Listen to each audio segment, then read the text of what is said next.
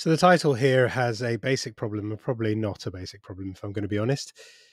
Let's explain the easy one first. So here we have a list. Hopefully you knew it was a list because we've got the square brackets. We have a list called numbers, and effectively we've got max and min as a function or something we can call, and that's baked into Python. So the max number, it just refers to the maximum value of the list numbers. That's just how we write it. Also giving us the minimum number of the out of the numbers list. So we've got max number, min number with the functions take us there, and we can display that here, which is 8 and 2. But that's where we get slightly more complicated now, and I've gone one in there. Now, there is a function called sort, which we can do straight off the bat. We don't have to do all this work, but this is just to show you the kind of problem-solving ways in which we do this. So all of this can be replaced with sort. So it's not really a problem that we need to walk into. But let's see if we can look through this. Now, the definition here is probably more complex if you don't look at the bottom part. So I will get to the definition of the function in a moment.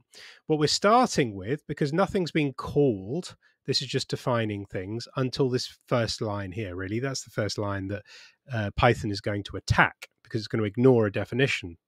And it's saying that we have a numbers list, much like we had up here.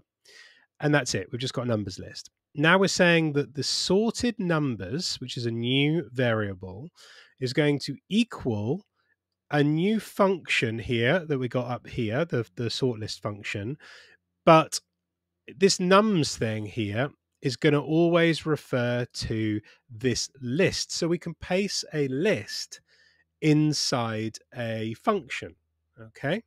So now that we've got that, it's being called because it's sort list with a bracket has been called and is going to print those values off there, or that list off. So what's it going to do? We're not going to do each iteration. It's going to go through each iteration, and it's defined this function of which now we're looking. Wherever I see nums, I'm now thinking this list. Okay. Then it's going to make a new list called sorted, and it's empty. And this is possibly the more confusing part. It says while nums, and we've shown before that we can have while x is greater than 3 or yx less than more.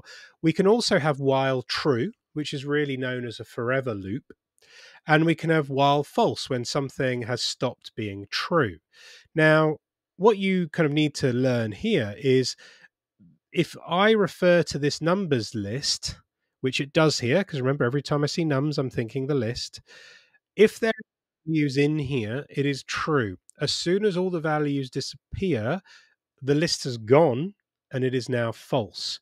So what it's saying is while there's still a value in nums, while there's still a value in the numbers list, of which there are 5 here, you'll continue to loop. And when you run out of numbers, that's when I'll stop. So that's really the most complicated part, I would think, of this whole function. So the first thing to do here is while this numbers list still has numbers in, which it does, we're going to look at the minimum here, and we're going to say minimum new variable equals the minimum of this here, which is 2. And we're going to append the sorted list, which is empty, with that minimum value, which is 2. So that 2 is now going into this sorted list. And now, wherever we see nums, we're thinking of this list, we are going to remove that value. So numbers has now had 2 removed from it and added into the sort list. And we go back round. And it says the minimum now, which was 2 before, is now the minimum of this list, which has not got 2 in it anymore. It's now got 3 as the minimum number. So it's going to add 3 to this list. So it's going to be 2, now 3. And then we are going to remove it. Then we're going to keep going around. So now 5 will be the smallest number that it now removes from this list. Sorry, it puts into this list first and then removes from this list. Then it will go to only 7 and 8 left in this list. And that will be 7 will be added and the 7 will be removed.